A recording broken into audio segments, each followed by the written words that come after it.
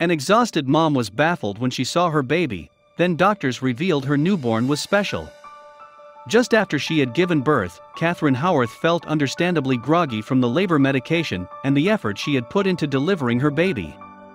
As a result, she thought her eyes were deceiving her when she first saw her newborn baby. He was much different than she had imagined him to be.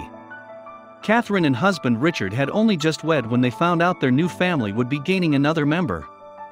Specifically, the couple, based in Milton Keynes, England, were expecting a son. Then, in 2014, financial analyst Catherine endured an exhausting labor at a hospital in her hometown.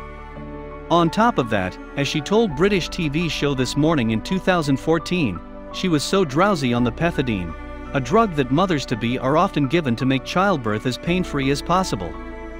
But it was Richard who was able to see their newborn son, whom they named Jonah, first. They placed Jonah on Catherine's stomach, and that was when I saw him first. And then they gave him to Catherine, he recalled on This Morning.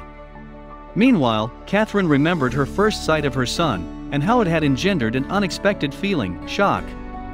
When the midwife handed her the newborn, Catherine looked at her son and said through her tiredness, "Is this my baby?" Of course, the midwife had just delivered the child, so she knew that she had the right baby. And on This Morning, Catherine recalled the medical professional laughing and explaining that Jonah was indeed her son. "I looked and I said, wow," Catherine said. Catherine went on, "You know, as a first-time mother, I said, wow, I can't believe I created him. And I just fell in love with him instantly." But despite her awe, she knew that there was something different about her baby, considering the way he looked in comparison to his parents. After all, Catherine's husband Richard has pale, white skin and red hair. On the other hand, Catherine told the Daily Mirror in 2014, "My parents were from Nigeria and, for as far back as anyone can remember, my family have all been black." Yet the son they had together didn't have a skin tone somewhere in the middle of his parents. Richard later explained, Jonah's complexion was very pale due to the umbilical cord being wrapped around his neck when he was being delivered.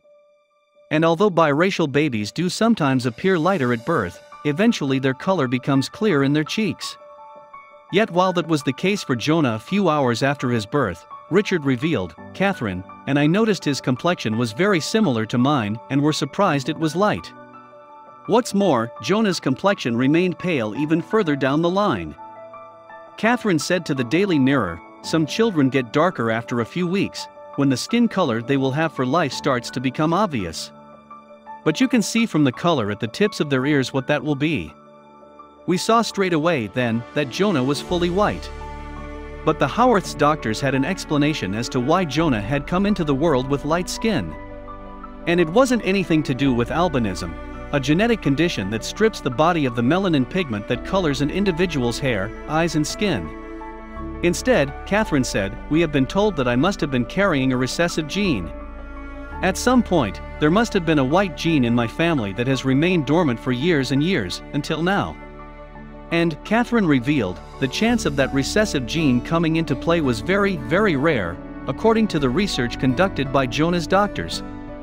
They had only found 2 similar cases, both in America, that had been reported in recent times, she added to the Daily Mirror.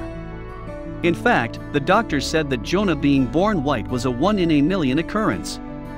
They also told the Howarths that if they were to have more children, there was an even slimmer chance that they would be as light as their older brother. So when Catherine gave birth to her second child in March 2016, she expected a newborn who appeared very different to her son Jonah. But, once again, the midwife handed Catherine her new baby, and the mom looked down in shock. Speaking about her newborn daughter, Catherine told the Daily Mail in 2017, "When Sophia was born with white skin and blue eyes, I was more than taken back. It seems the odds of it happening twice are millions to 1.